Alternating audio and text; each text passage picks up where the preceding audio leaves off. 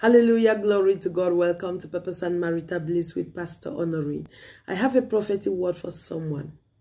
God says your haters messed up big time.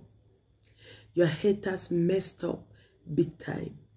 And now they are the reason why you are being blessed. The Bible tells us in the book of Genesis how Jacob got married. Jacob was in love with Rachel. But then Rachel's father tricked Jacob and first of all gave him Leah as wife. And Leah was not loved. Jacob did not love Leah. And the Bible says because Leah was hated, God blessed her.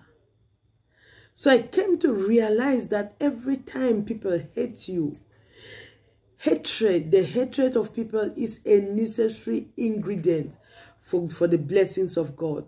The hatred of people is a necessary ingredient for the blessings of God.